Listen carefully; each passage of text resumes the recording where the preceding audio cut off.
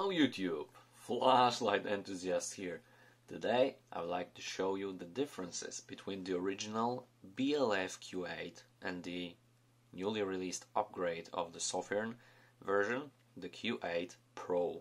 So without further ado, let's get started. I got both of them from the sofirnline.com. Here we've got the original one and a newer box with Sofirn mod quality innovation value. We've got the Q8 Pro. Mind you that the original one was the 5000K version. The improved one, the newer one, the Q8 Pro has 6500K version only for the time being, but I believe it has a potential to actually release this one also in a 5000K version. So let me show you the original one first. So this is the box. Nothing fancy here, plain cardboard Sofirn standard box. When you open this up, obviously I already unpacked it, so it is. We've got batteries included, alright, in the kit version.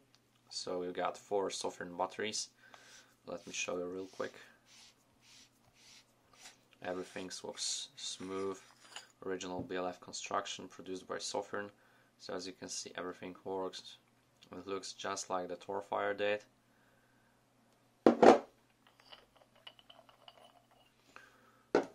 4 18650 Sofirn branded 18650 batteries, 3000 mAh. Button top to get the good contact on this brass ring. Alright. You also have double springs down there. Excellent for low resistance, so everything done right, very well.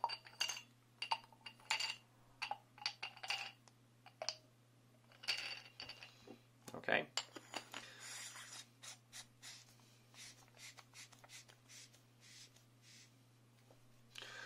Let's see what else we've got here in the box. So first of all, some instructions to remove the insulation. Bubble wrap for protection, double o-ring replacement, or actually triple o-ring replacement, and spare switch cover, manual and cheat sheet. On the improved newer version Sofirn Q8 Pro, first of all, the flashlight is different, but believe me or not, inside there is the same battery configuration, and the battery tube actually is identical. So obviously here we've got some difference. Apart from that, we also get some insulation for the batteries, bubble wrap for flashlight protection, instruction for removing the insulation, USB to USB-C charging cable,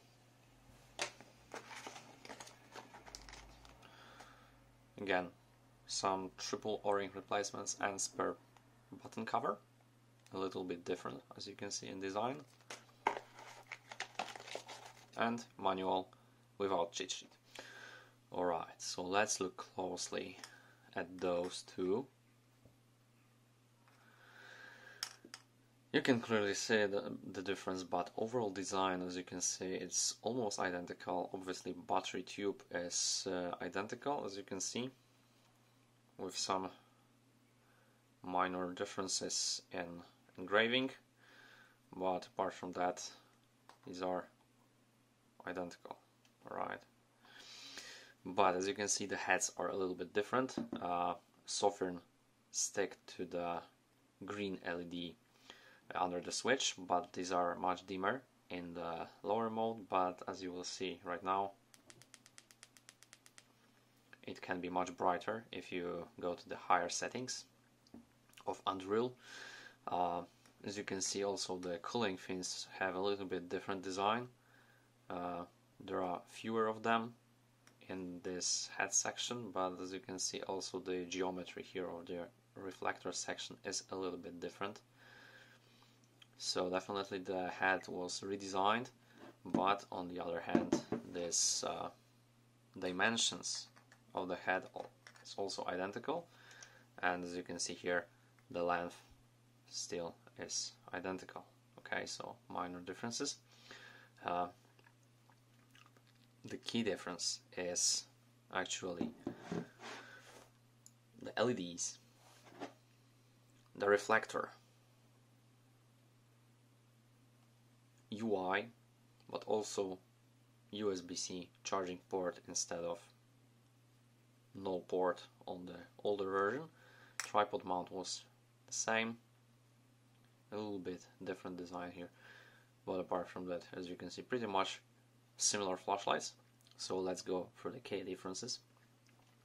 First of all, the newer Sofirn Q8 Pro runs Anduril 2, so not even standard Anduril, but the newest Anduril 2 version with improved ramping and turbo activation, which I really much like about it, because there were some problems with Anduril 2 that you couldn't activate the turbo mode when the flashlight was off, and then you had to go all the way up to the ceiling to activate the turbo mode.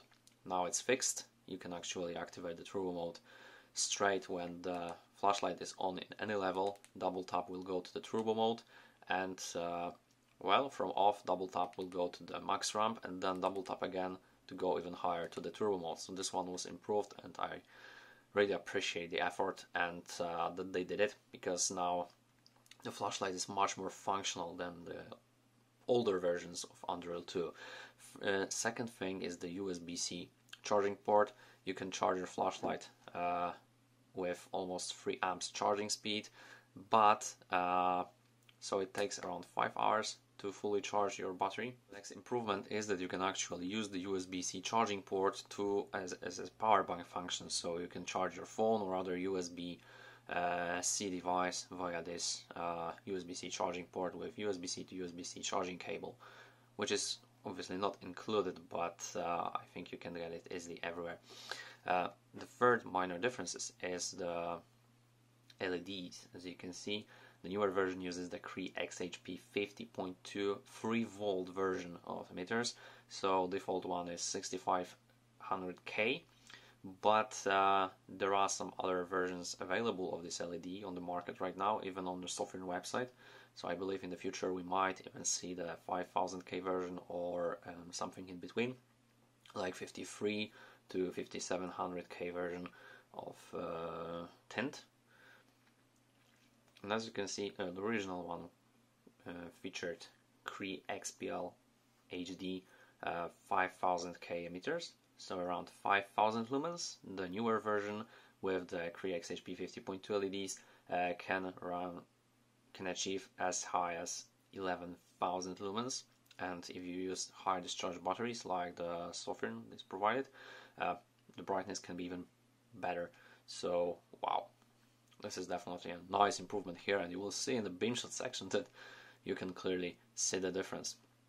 Although the range, the throw of this flashlight are actually almost identical, the newer version will give you much more spread beam with light going everywhere, not just in the hotspot and some side light like in this original BLF Q8, which was still pretty nice universal beam pattern, to be honest, but this one just outperforms it in every single dimension. And I really like the upgrade. I mean, I like flutters, and I like to have evenly spread beam across the whole spectrum, so for me this is definitely a worthy upgrade in terms of light distribution. And although the throw is identical, you get plenty of light everywhere, so I like this aspect.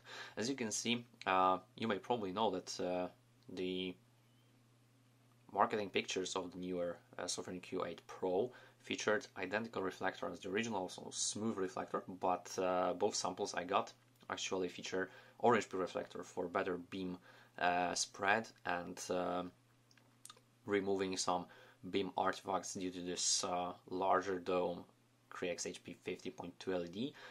So I think this is a good move.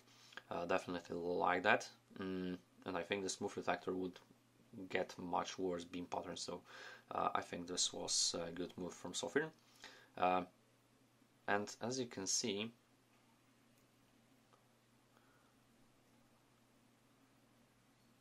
we also get some anti-reflective coating on both of them. Original one did not feature this one, but since it's produced by Sofirn, I think they applied the anti-reflective coating by default on the lens. One thing worth mentioning is that the BLF Q8 featured NarsilM UI, and the newer one is the Anduril 2, so much more flexible and customizable UI on newer one, although it does not feature one thing that Narsil had a big advantage on, and this is the timed step down, right? So this one actually can be set to 3, 4, 5 minutes of step down, and it will go as high in output as it can through the set amount of time. But on the other hand, the Anduril 2 will give you only temperature configuration step up, so you can go as high as 70 degrees, which I set this one on, and it will power the turbo mode until the temperature is kicked in, and then it will lower the output. So let me show you the runtime graphs real quick. As you can see, the original one, I set this one for like 3 minutes step down. As you can see, it pretty much held the turbo brightness of 5000 lumens for the given amount of time, so 3 minutes. And then the body temperature achieved 47 degrees, so I suspect I could go even for like 4 or 5 minutes and the flashlight will still be below 60 degrees, which is an amazing result. And obviously we know that the BLF members can design the flashlight that way so that it has amazing performance. But on the other hand, as you can see, after the step down it held around 1400 lumens, and then the linear driver kicked in. So as you can see, the brightness decreased and linearly as the battery's voltage dropped. On the other hand, we've got this Sofirn Q8 Pro 65,000 Kelvin, and as you can see here on the runtime graph, it is temperature controlled step down, so I set the limit for the 70 degrees, which is the highest amount you can set in Anduril 2 for safety reasons. And as you can see, even it does have almost over twice the power of the original BLF Q8. The step down occurs at almost 2-minute mark, so 1 minute and 53 seconds, from over 10,000 lumens, the step down to a bit over 5,000 lumens, and then I measured the temperature of around 55 degrees. Obviously the temperature later stepped up a little bit but did not exceed 59 degrees, and as you can see it almost stabilized at around 1500 lumens for around 2 hours. So obviously the runtime is a little bit shorter, 4.5 hours for the BLF Q8, but with declining brightness. And here we've got some stable, almost increasing brightness for around 2 hours, and obviously a little bit higher. So I think in terms of runtime graphs, as you can see, I think this is a worthy improvement. We've got much more power, a little bit more stabilization, and obviously thermal capabilities are also quite good, if not better. Alright guys, so let's go to the forest and show you the practical difference of these two flashlights.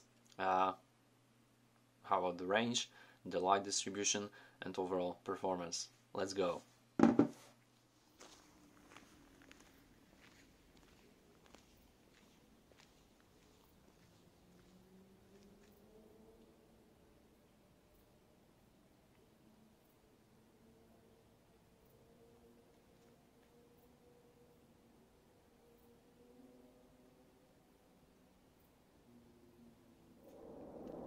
This is the original BLF Q8.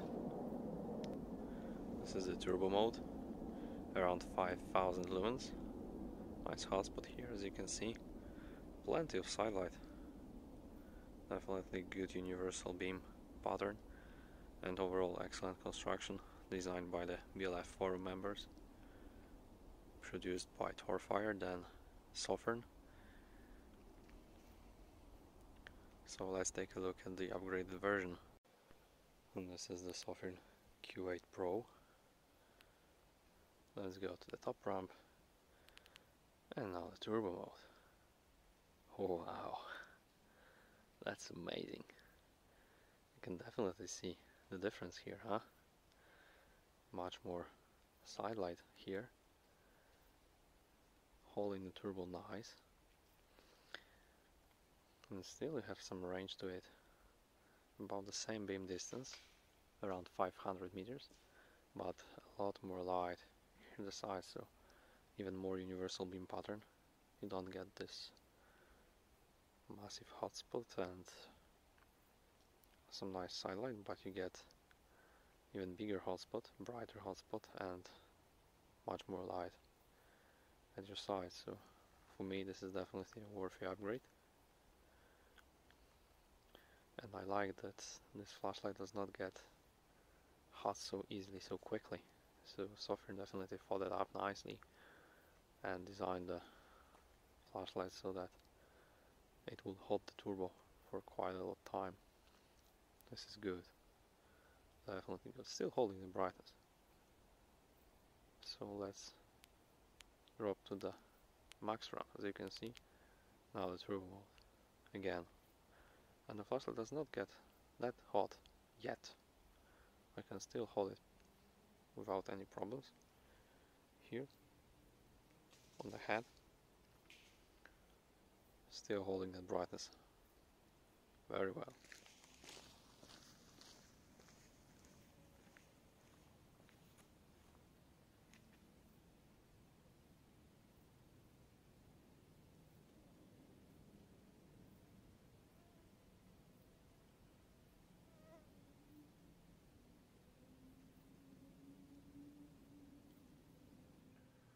Alright, summing this up, I think Sofirn did a good move to improve the original BLF Q8. It was long enough on the forums to actually people experimenting with reflowing these particular LEDs to the original construction, but they had to drill the reflectors to make a bigger hole, sourcing some different MCPCB for different LED footprint. So I think this is very thoughtful of Sofirn to finally release the improved version with USB-C charging, Anduril 2, and obviously increased power, but not sacrificing the thermal performance. So still amazing result for 11,000 lumen flashlight to hold the brightness in turbo mode almost 2 minutes. I think this is something they did very well, and I can definitely recommending this upgrade to you guys, even if you don't like the cool white emitter option. I know your pain. I don't like cool white emitters that much, but honestly I have to tell you that this tint is not bad even for a tint snob like me. And believe me or not, I have some Nichias and Samsung LEDs in a lot of my flashlights, and I really prefer warmer tints, but this one is not that bad. Judging from the beam shots, you could see that this is almost like pure white tint, and I think it's not that bad to look at. Power feature is definitely a good bonus for a modern flashlight of this size. So guys, if you enjoyed the video, please hit the like button, hit the subscribe button, because more videos are on the way. Stay safe. If you have any questions, please leave them in the comment section below. I will try to answer them all. As always guys, thank you so much for watching, and we'll see you in the next one.